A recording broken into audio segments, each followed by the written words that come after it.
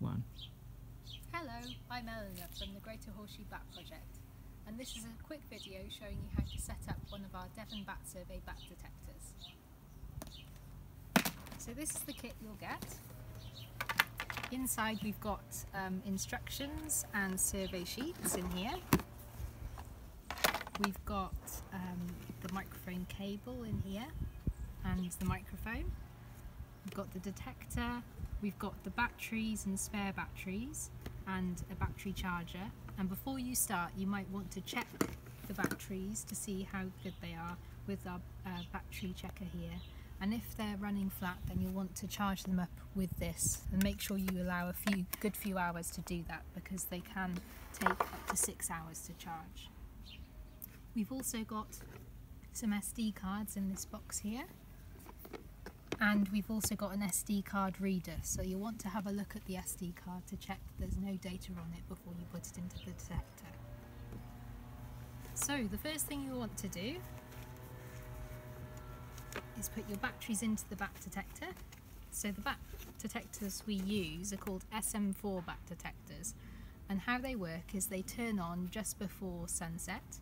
They record any ultrasonic calls, so that's bat calls, cricket calls, any other high frequency sound, and they record throughout the night and then turn off just after sunrise. So to put your batteries into the bat detector, you want to open it up, and then you'll want to press this little circle here.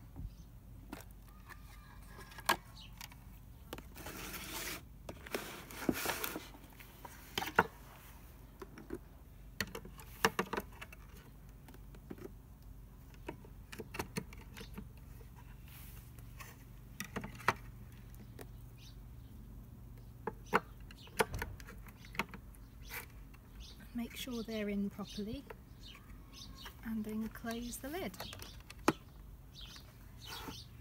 Now the next thing you'll want to do is put an SD card in.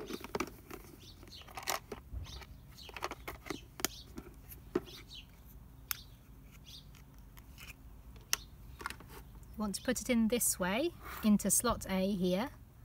All you do, gently press in until you hear a click. So the next thing you want to do is tell us where exactly you are in Devon. So you'll want to find out your grid reference, and you can do that by visiting a website like gridreferencefinder.com. So once you've got your 4-figure grid reference, you turn the detector on. If it doesn't turn on straight away, you'll want to flick the switch to INT and it should turn on.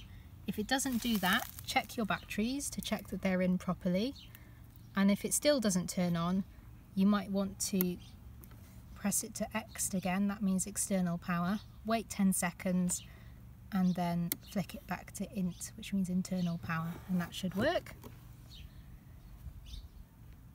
So now it's turned on, you'll get to the main menu, and to input your grid reference you want to scroll down with these arrows here to settings, press enter. You want to go down to location, press enter again, and the only thing you'll want to change is this prefix here, because we've set the latitude and longitude ourselves to your nearest host centre. So to do that you'll want to scroll to the right, just keep pressing, and you'll just want to change these 2 letters here and these 4 numbers.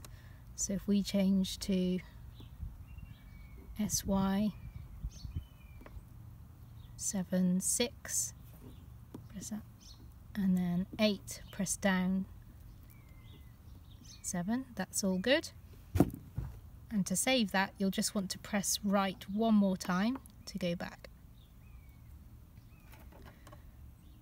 Now you can go back to the main menu, and you'll want to check the status of it to check everything's okay.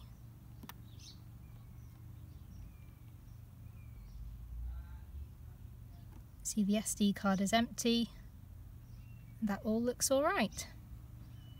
So the last thing you want to do is just press schedule start, and then that's ready to record. So the final thing you need to do now, very important, is plug in your microphone.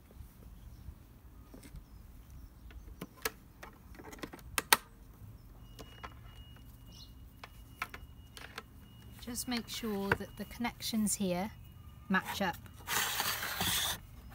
with the connections here. So you press that in gently, and then you see this grey thing here. You want to wind that to the right. Press it in till it doesn't go any further, and then you turn it round to the right. So that's all you need to do.